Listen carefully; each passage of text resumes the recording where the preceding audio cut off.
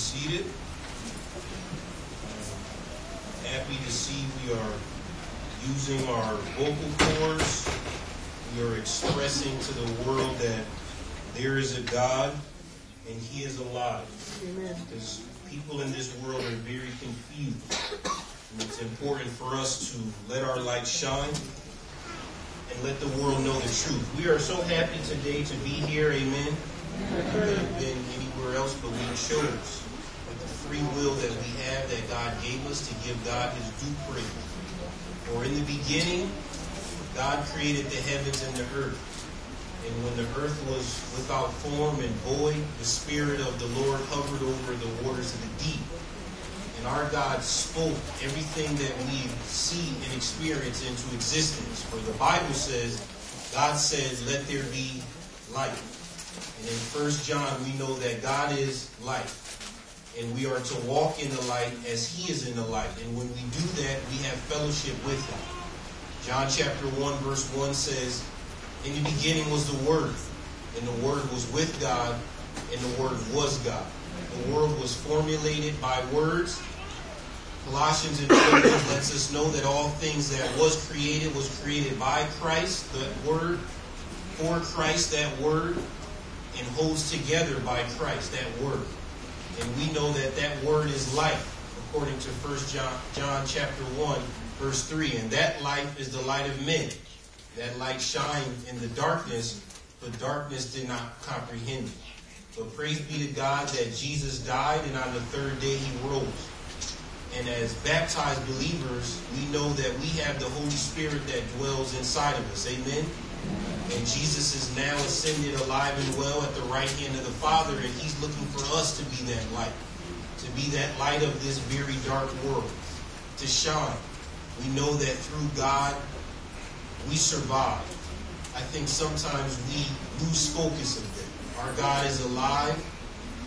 He created us from the dust of the ground, but we survive. We hold together. We exist because of God Almighty.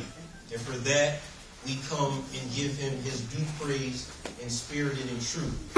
At the woman at the well, Jesus told the woman that a time will come, and now is, where true worship will worship God in spirit and in truth. For God is spirit, and therefore He is looking for such worshipers to worship Him in spirit and in truth. So we came together this morning to remember His death, burial, and resurrection as was commanded to us. We came together to partake in a collection to give back to His work as was commanded of us. We came together to sing as was commanded to us. And we came together to hear a portion of God's word, because in the beginning was the Word, and the Word was with God, and the Word was God. We are worshiping God at this time in spirit and in truth, in the manner in which He decides He wanted to be worshipped. We came here this morning not to be entertained in and of itself, but to entertain God. God asked us to start our week off the first day of the week, giving Him His due praise. He only asked for a few minutes. God could demand of you every morning to wake up and to come and to assemble and to worship. God has beings that He created that worship Him all day and all night in a place where there is no day and there is no night. That just says, holy, holy, holy, holy, holy, holy is the Lord of hosts. And He asks us to use our free will to choose to follow not what we see, but what we do not see. So we are thankful that the Church of Christ of Bridgeport has decided to do God's will. Amen? Amen. There are many of our numbers who are sick and not among us. Brother Stanley was ill last week, but praise be to God, he is home right now. He spent a week in the hospital.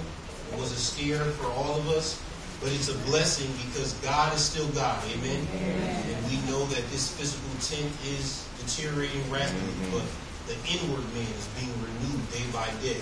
Our brother Paul taught us that through Scripture. We know that Brother Simeon is in the hospital right now at Griffin. He woke up Friday and his legs would not cooperate. But praise be to God, God was still God. Amen? And Brother Simeon is in good spirits, and he is able to move his legs, and he was going for a walk yesterday. And praise be to God, if it be God's will, he will be discharged tomorrow. We know that Dev and Nisha are in Nepal doing our gospel meeting there. The gospel meeting was a success. The brothers and sisters and visitors at that gospel meeting were blessed. But those two saints are sick. And Dev lost his voice, and Nisha is sick. She has a fever, and she's not doing well. But even though we're here, and they're all the way in Nepal, 12 plus hours ahead, God is still God. Amen? Isn't it amazing? God is still able to be a God in the time zone in Nepal, and same time the time zone in Bridgeport. And he is still God, because Jesus said that he is the same today, yesterday, and forevermore. And we pray that Dev and Nisha return to their health rapidly, and that they have safe travels back to us. Brother Kuman will lead us in our scripture reading at this time of 1 Peter chapter 2, verses 9 through 10. Or brother, if you could come forward, and if you would be so kind to read those two verses twice for our hearing. Good afternoon.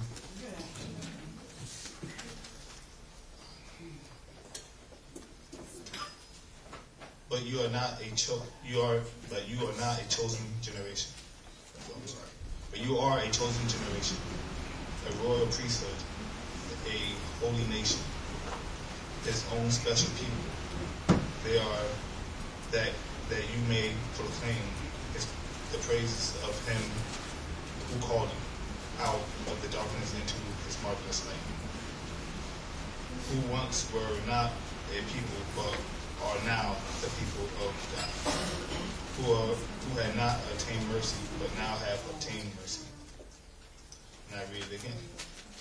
But you are a chosen generation, a royal priesthood, a holy nation, his own special people, that you may proclaim the praise of him who called you out of the darkness into his marvelous light, who once were not a people but are now the people of God, who had not obtained mercy but now have obtained mercy. May God bless us all in this way.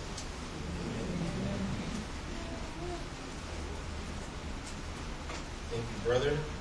This concept of us being a royal priesthood is something that many of us struggle with. How many people woke up this morning feeling like they were a part of a royal priesthood, a chosen generation? Many times we wake up defeated. We imprison our mind with our doubts and our fears, our struggles, our limitations, and we already set forth for us a negative debt. Amen? Sometimes we wake up and we already set forth a negative debt. God forbid one or two things happen, and we throw our hands up. And since then, negative after negative, right? And this day was horrible. Like, I shouldn't even got out of bed. That mindset comes from within. Right. Because the Bible says the rain is going to fall on the just and the unjust, right? So God isn't in heaven purposely making someone cut you off or making you forget your coffee on the top of your roof. God have bigger things to worry about. Those things just happen because of the world we live in, right? But those small things are so detrimental to our day that it will disrupt our entire spiritual thinking. Isn't that a shame? Literally, just the coffee flew out in the back of the window, and praise be to God, some of us, we can't even control our tongue. God forbid, one car out of the thousands of cars on 95 seems to cut you off, and now all of a sudden, now that just ruined your whole existence, right? And we think sometimes, honestly, if we're honest, that God is testing us in those manners. That God had nothing better to do but to be moving cars on 95 like Legos. Like he had nothing else to do in China, Nepal, Africa, west side of Compton, but to be moving cars in front of your way on 95 or Route 15. We feel that God is tricking us sometimes. That all the things we do for God, how come we're experiencing this, or how come we're experiencing that? Not fully understanding this is the life we live in, right?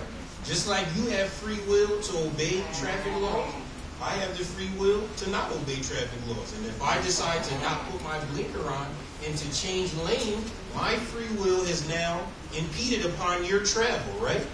That's between me and you. Praise be to God that God sent his guiding angels to make sure that I didn't hit you. But you didn't think of it that way. You thought of it as, this is a stumbling block for me to get to where I'm going. These little things in our lives become huge things. There's a saying that people make mountains out of molehills, right? We just look at a perspective is wrong. If the angle in which you look at that molehill is wrong, it will appear to be a mountain in your life. This is not how God wants you to live every day. As baptized believers, all of us in this room who are baptized, who have heard, who have believed, who have confessed, who have repented, who have put on Christ and have a daily relationship with God. 1 Peter tells us it's not the removal of dirt from the flesh, but it's a pledge of a good conscience. We have the Spirit of the Lord inside of us as a stamp of approval. We are the church, the body of Christ. As a church, we are a royal priesthood. Our religious friends are confused. They believe that a man should not marry and they should take their collar and turn it around. And after so much schooling, they'll become a priest. And that priest will have the ability to pray for you. So when you sin, you go to that priest. But you're embarrassed. So you don't want to tell people the sin that you committed. So the priest will go into a booth. And you'll go on the other side of the booth. Now the booth has a mesh net. So I can see you as the priest. But I pretend to look the other way. So you're not embarrassed. And in that booth, you profess all the sins that you've committed. And I listen as the priest. And after you're done, I say, you'll say X amount of prayers for X amount of times, depending on the gravity of your sin. So maybe if it was a lie, you'll say a specific prayer 2 times. Maybe if you stole something, you say a prayer 50 times. And you do that thinking that I, as the priest, am the mediator between you and God. And then there's higher priests, which are bishops. And those higher priests can go to God on behalf of the lower priests in the congregation. And sometimes those higher priests, they need somebody to go to God on their behalf. So they have somebody higher than them. That's the Pope. And then that Pope has the ability to be the chief mediator between mankind and God. The problem is that's not in my Bible. So I'm confused. Because in the Bible that's in my hand, I see something very different. Because in 1 Timothy chapter 2, 1 Timothy chapter 2, verse 3, the Bible says there is one God and one mediator between God and man, the man Christ Jesus, who gave himself a ransom to all to be testified in due time. So it's important, we talked about in our Bible class this morning, when a tree falls in the forest and no one is around to hear it, it's important for us to understand that the tree still made a noise.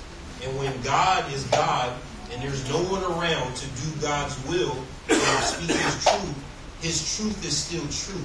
It doesn't matter how it looks out there. It doesn't matter the majority of the people that are believing certain things. God is still God. And we know from Scripture that as baptized believers, we are saints. We were sinners, but we're saints. We're a royal priesthood, a holy nation, his own special people, that you may proclaim the praises of him who called you out of darkness into his marvelous light, who once were not a people, but are now the people of God, who was not obtained in mercy, but now have obtained mercy. So the title of this sermon is Saint Sinners, a royal priesthood. We are saints, but we are still sinners. Contrary to popular belief, saints are not dead people. This past week, or the week before, CNN reported that 2 previous popes had been made saints. I went to a Catholic high school and a Catholic college. Let me explain to you how people are made saints. They have to live a godly life according to the Catholic faith.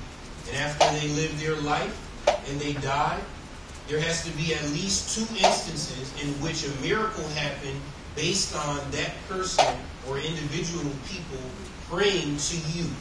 That's why in their religious belief they'll say, Saint Mary, pray for us, or Saint Paul, pray for us. And after they've had some determination that these 2 miracles have happened because of this saint's name, usually where that saint, that person was from, their neighborhood or something, would generate some funds and they would do a campaign to get that person canonized into being a saint. And then the Pope will have the ultimate say-so to say if that person is a saint or not. The problem is I don't see that in my Bible, because the story of the rich man and Lazarus said what? The rich man said to Lazarus, who was in Lazarus' bosom, have Lazarus come and give me some relief. Lazarus didn't respond. Abraham responded, right? Abraham said, Lazarus can't come to where you are, because you had your good time and Lazarus had his bad time. But regardless of that, there's a chasm between the 2 of us. We can't go there, and you can't come here. The rich man said, well, send somebody back to the living, to my brothers. Abraham said, they have prophets. Let them hear those people. The rich man said, no. If somebody came back from the dead, then they would believe. Even if somebody came back from the dead, they wouldn't believe. See, the spiritual realm is not set up that way. Once people pass on, they can't pray for you. You can't pray for them. You can pray that God have mercy on their soul. But there's nothing that can be done, because it is appointed for man to die, and after that is the judgment. That's the way God has set it up. So it's important for us to understand that although there may be religious confusion, that's not how saints are made. Saints are made when people decide to put on Christ through the watery grave of baptism. And you became added to the church of Christ. And you are a member of that church. But don't get it twisted. You are just a saved sinner. Those of us who are baptized here sitting in this room are no better than those who are not baptized sitting in this room. The only difference, the only thing that separates us from them and them from us, is we have the blood of Christ that is continually cleansing our soul on a daily basis. Meaning, those sins that we commit willfully in word, action, and deed are being wiped away. And God is remembering them no more. So that is the blessing of being saved. You have the blessing of being able to have God on your side. For we know in Scripture all have sinned and fall short of the glory of God. We know from Romans chapter 7 verses 14 through 25 that Paul emphatically gives us the struggle that even strong Christians have. For what I want to do, I don't do. For those things I don't want to do, I do willfully. And he concludes and say, who will save me, O wretched man? Praise be to God for Christ Jesus. Galatians chapter 2, verse 20. The Bible says, I have been crucified with Christ. It is no longer I who live, but Christ who lives in me. In the life which I now live in the flesh, I live by faith in the Son of God, who loved me and gave himself for me. So with focusing on this concept that we have been doing at this quarter with shedding the weight, as a church and individually, we need to shed the sin in our life and get our souls spiritually fit. It's important for us to get on this spiritual health, fitness that we've been talking about individually, for the Bible says we are to work out our own salvation in fear and trembling. Let's go back to our text, 1 Peter chapter 2. Let's hone in on the first three verses before we got to verses 9 and 10. 1 Peter chapter 2, the first 3 verses. The Bible says, therefore lay aside all malice, all guile, hypocrisy, envy, and all evil speaking. The Bible is setting for us this shedding, right? Shedding away of all of the sin that is adding on to our spiritual soul. The things that are contrary to God's will. Let's set aside all malice. all guile, all hypocrisy, all evil, and all evil speaking. As newborn babes desire the pure milk of the word, that you may grow thereby, if indeed you have tasted that the Lord is gracious. I always like that the verse 3 is in there, because you can only have a desire to move toward the pure milk of God if indeed you have tasted that the Lord is gracious. Isn't that the 5 steps of salvation, right? First, I have to hear. So if I taste, that hearing I experience, hopefully that will prick my heart, and I will say, what must I do to be saved? Amen? Right. So this concept of shedding away these sinful things that we desire to do is something that we do these things on a regular basis. But as newborn babes, we must desire the pure milk of the word. Think of it as a physical baby. We have to have a desire to raise a child up with the nutrition that will bless them. Not with candy, not with sweet things, not with solid food when they're not able to digest those things, but the pure milk. And we know from the Bible that focusing on God's word is how we begin to grow. Verse 2 says that you may grow thereby. This concept of growth is something that the New Testament is filled with.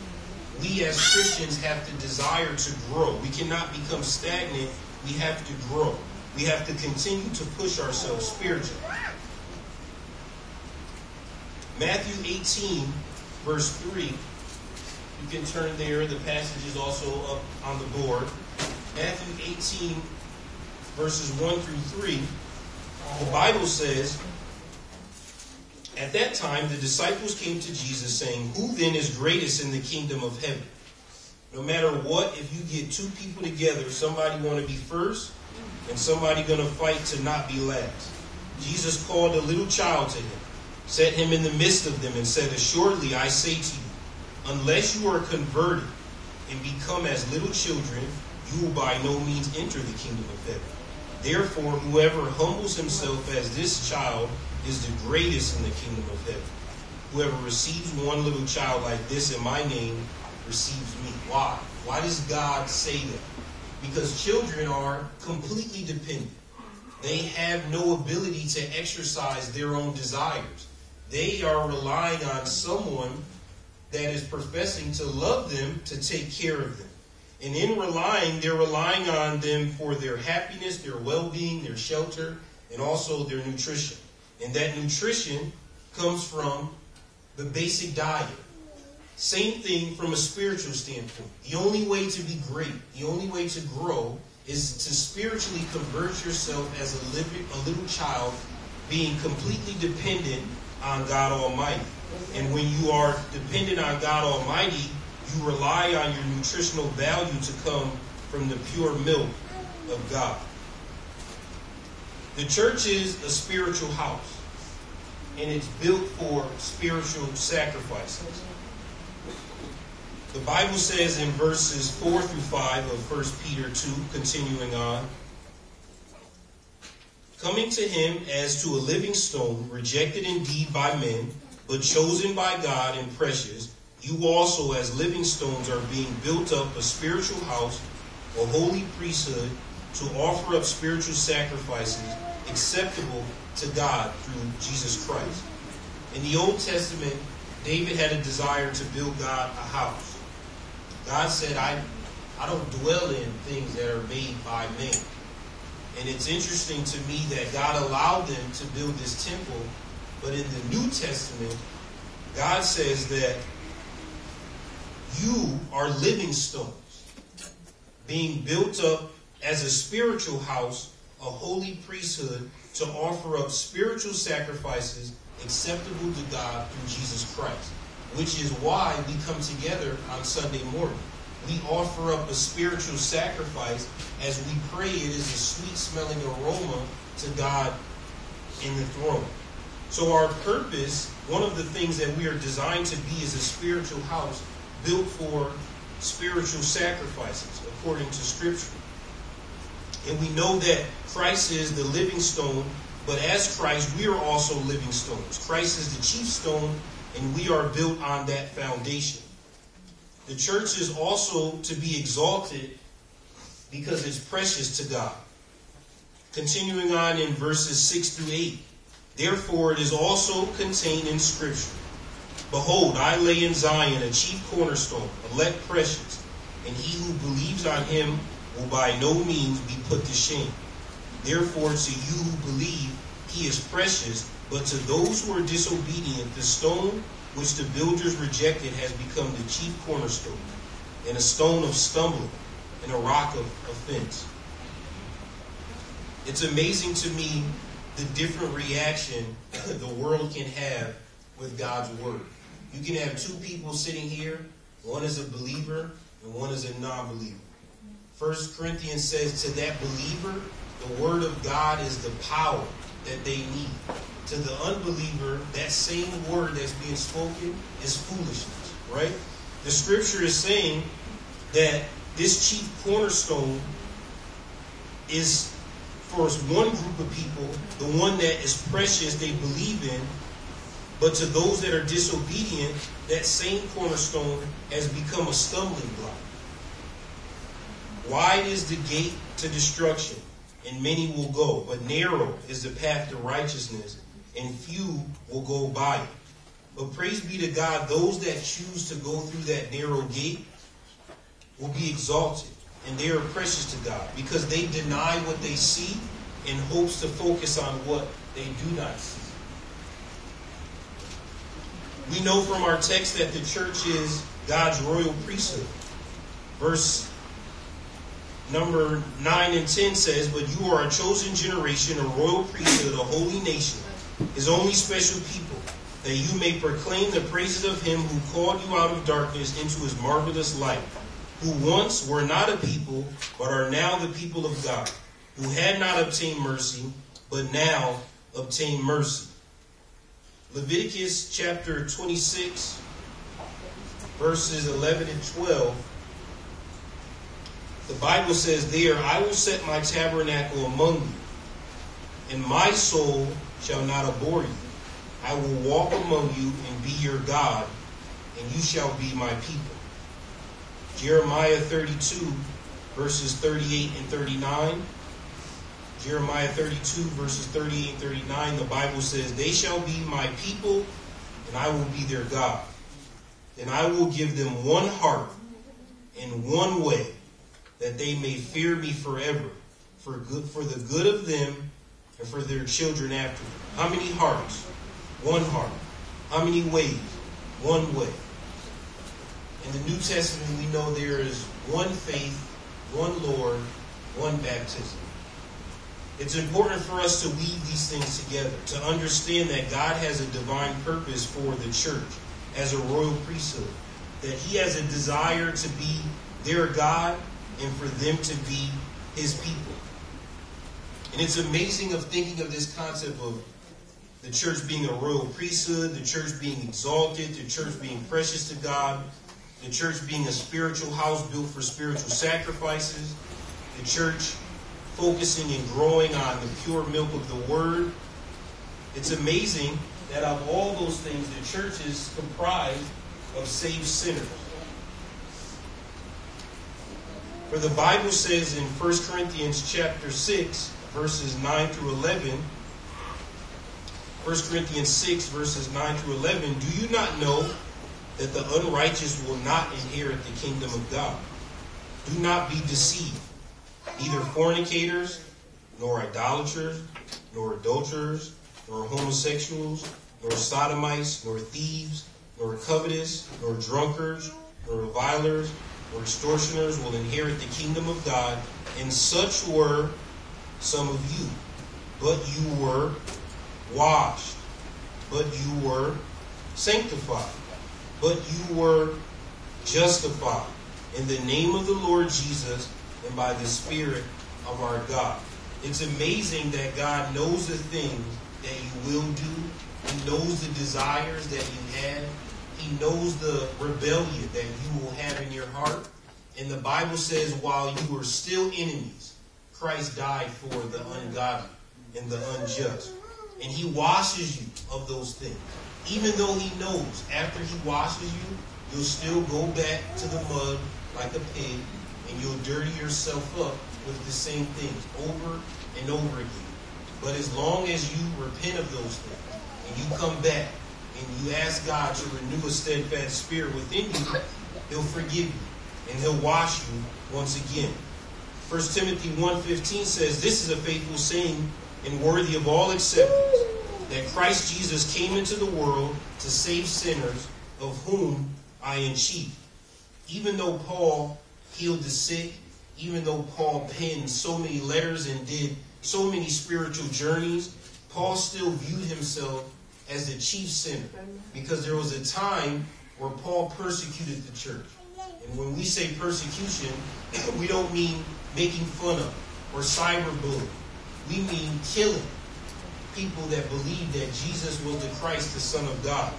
And even though he was baptized and forgave of those sinful acts, he still continued to sin. For we know from Romans chapter 7, even all the things that he did in his life, the things in which he did not want to do, he still found himself doing on a regular basis. So this concept of sin is something that is always with us on this side of the living. For 1 John says, if we say that we do not sin, we are a liar, and the love of God is not within us. So we know that all men have sinned and fall short of the glory of God. But praise be to God, we have the blood of Christ that washes us and continues to bless us on our journey to God in heaven. Matthew chapter 9 verse 13 says, "But go and learn what this means. I desire mercy and not sacrifice, for I did not come to call the righteous, but sinners to repentance." God is looking for mercy. For God so loved the world that he gave his only begotten Son, that whoever believe in him shall not perish, but have everlasting life. For God did not send his Son into the world to condemn the world, but that the world through him might be saved. Our God is in the saving business. He sent his Son to save the world from the sin that dwells within them. So we know that the church is made up of saved sinners. For after you are baptized, we do not live a perfect life. The problem is we don't look at ourselves as the church, because the church is you.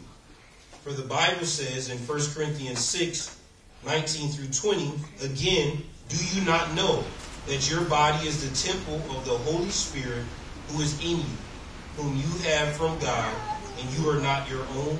For you were bought at a price. Therefore, glorify God in your body and in your spirit, which are God's." 2 Corinthians 2:16 says, "And what agreement has the temple of God with idols? For you are the temple of the living God, as God has said, I will dwell in them and walk among them. I will be their God, and they shall be my people." We do ourselves a disservice when we wake up day in and day out and don't view ourselves as a holy priesthood, as the church, as the body of Christ, as the temple of God. What is a temple?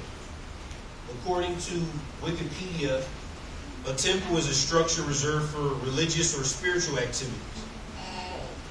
A temple can also be associated with the dwelling place of a god or gods. So what is God meaning when he says that we are the temple of God in 2 Corinthians chapter 6?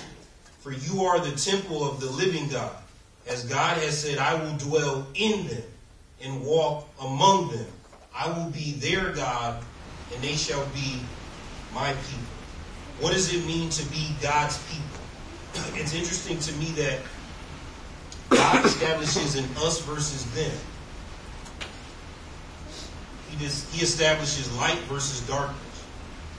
We would like to be all-inclusive. We pray for people as we should, but we don't feel that God should do certain things the way he does to certain people depending on their response to his command. But God established an us versus them in the beginning, because when Adam and Eve sinned, he put a distance between the Godhead and Adam and Eve. for they had to have a different relationship with God after that sin. And in these scriptures, God is establishing in us versus them, a light versus darkness. Because he's saying of all the people that he created, although he loves them, although he has a desire that all men would be saved, according to 1 Timothy, God is going to choose people that are going to choose him to dwell in them and to walk among them. And he will be their God, and they will be his people. Think of the relationship that God had with Adam and Eve. Think of the relationship God had intimately with Noah and his family. Think of the relationship God had with Abraham. Think of the relationship that God had with Jesus. Jesus prayed in the garden that I pray that they will be one as you and I are one. God is looking for a family. Isn't that sad? The Bible is a sad love story that the creator of all things, that all things are subject to him, and at some point all things will have to give an answer to him. The creator of life, that at all times, no matter what, everything that had a beginning will have an end. And at that end, that spirit of life will come back to that creator. Of all the things that God has created and done in our human existence, God is looking for a family. He's looking for people that will want to be his sons and daughters. We learn from Scripture in Romans chapter 8, verses 14 through 17, for as many are led by the Spirit of God, these are sons of God. For you did not receive the spirit of bondage again to fear, but you received the spirit of adoption, by whom we cry out, Abba, Father. The Spirit himself bears witness with our spirit that we are children of God, and if children, then heirs, heirs of God, and joint heirs with Christ, if indeed we suffer with him, that we may be glorified together. God is looking to have the best adoption agency known to mankind. He's looking to adopt you and me and make you co-heirs with Christ. The same Christ that he loved so much, but he gave to be the ransom, to be the propitiation for mankind's sin. God is looking to have a family. The sad thing is, people don't want to be in God's family. Even though God has for them success, love, faith, hope, people choose to disown God and to have their own worldly family instead of having a desire to be among God's spiritual family. But it's important for us as the church to love one another. For the Bible says they will know you by the love they have for one another. And it's important for us in the church to replicate the love that God has inside the Godhead and for mankind with one another. Because that's how people on the outside will have a desire to want to be a part of the inside. When people see what God has done in your life, the changes that God has made in your life, but more importantly, the way that you have allowed God to change you in your life, then people are intrigued.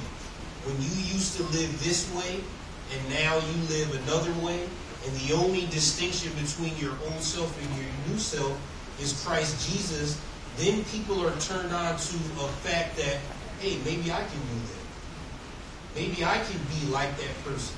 That's the way that God has set it up, for God knows that the relationship that mankind has with one another.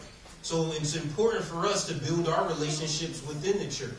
As a body of Christ, knowing that we are a royal priesthood, we need to communicate with each other. We need to fellowship with each other. We need to love one another. We need to be with each other so that we can bear each other's burden. We need to practice studying God's word with one another so that we will know how to share God's gospel with those who are on the outside. And when we do those things and we become a stronger nucleus, nothing can break us. Nothing can shake us, because we are brothers and sisters bound by the love of Christ. Faith, hope, love. These three. But the greatest of these is love. That's why it's important to always have love for one another in our heart. And it's important for us as we focus on those things to understand that as a church, we are brothers and sisters in Christ. Sometimes we don't look at ourselves as co-heirs with Christ. But our call for us this week, our pledge is to leave here feeling empowered. To leave here recognizing that God is looking to be your God. And He's looking for you to be His people. And He's looking to have an intimate relationship with you. He's looking to empower you throughout the day. He's looking to free your mind. He's looking to creating you a new life, a new way of thinking, to transcend from this world. Because Jesus said, be of good cheer. I have overcome the world. So He doesn't want us to be bogged down. He doesn't want us to be heavy laden. He doesn't want us to be downtrodden. He wants us to be the church of Christ. Amen? He wants us to be the body of Christ. He wants us to be a royal priesthood, a holy nation, His own special people, that we may proclaim the praises of Him who called us out of darkness into His marvelous light, who once were not a people, but are now the people of God, who had not obtained mercy, but now have obtained mercy. Therefore I say to you, her sins which are many are forgiven, for she loved much. But to whom little is forgiven, the same loves little. I love that passage, because people who aren't saved don't understand the burden that people are saved have. The burden that we have is, we know when we partake of that Lord's Supper, when we take of that bread and they take of that fruit of the vine, our mind goes back into the week. Sunday, Monday, Tuesday, Wednesday, Thursday, Friday, Saturday. And as the brother is reading about Jesus hanging on the cross, as the brother is reading about our responsibility to that sacrifice, our mind goes back and we remember. We remember the things we willfully did in spirit, in thought, in word and deed. The times that we didn't take that into consideration. When we took that sacrifice as a common thing. The times when we said what we shouldn't have. Or the times that we've done what we didn't have. For much as given, much is expected. We know as saved sinners that we have been forgiven of a lot. We know of all the sin in our lives. So when we come together on the first day of the week, hopefully we are relieved that we're able to come with kindred minds and spirits to remember that Jesus is still Jesus, God is still God, and He's still in the saving business. Because when we're apart from each other and we're out in the world, sometimes we forget. But when we come back together, our spirit is renewed. Amen? So it's important for us to maintain as the body. It's important for us to maintain as that holy priesthood. It's important for us to focus our minds and our hearts on that true calling, which is to be the church of Christ. This concept of salvation comes only through God's terms. I'll never understand for the life of me through mankind how we feel we can decide how to be saved when we cannot save ourselves. I don't understand how people will put their faith and their trust into someone that breathes the same air that they breathe and rely on them to tell them how to be saved, when that person is going to lay down their physical tent the same way you are. And they don't have the power to raise that tent back up. But there's one being that walked this earth that had that power. For Jesus said, no one takes my life. I willfully give my life. I have the power to give my life and to take my life back. That power has been given to me by God Almighty. So we serve a God that has power, that has the ability to do things in this realm and the next. And that God said in the beginning, let us make man in our image and our likeness. And before the foundation of the world, knowing that we will fall short of God's glory, they made a decision to sin of themselves. to come down in the likeness of man, to live, but not to be tempted, but not to sin, and to willfully give God's life for mankind, to become sin on that cross, so that we would have the opportunity to come back to God through Christ Jesus. That is the gospel. That is the story in which we hold true. When those who hear that and who are not saved experience that truth, we pray that their heart be pierced, that they have a desire to do something. For in Acts chapter 2, when those people that physically crucified Jesus was exposed to the truth in which spiritually happened in that moment, they were pierced to the heart. And they were convicted. And it caused them to evaluate their spiritual life. And in evaluating their spiritual life, they asked a question in verse 37. For when they heard this, they were cut to their heart and said to Peter and the rest of the apostles, Men and brethren, what shall we do? Then Peter said, Repent, and let every one of you be baptized for the name of Jesus Christ, for the remission of sins, and you shall receive the gift of the Holy Spirit. For this promise is to you and to your children, and to all who are far off, as many as the Lord God will call. And with many other words he testified and exhorted them, saying, Be saved from this perverse generation. Praise be to God, verse 41. Then those who gladly received his word, were baptized. And that day about 3,000 souls were added to them. That's the plea that we have every time we come together. That we look among ourselves for those that are not saved, that today would be the day that we put on Christ. But we know for those of us who have already put on Christ, life is hard. Amen? You walk down that path. You know what's in your Bible. You know the things that you're supposed to do. You know Jesus died on the cross for you.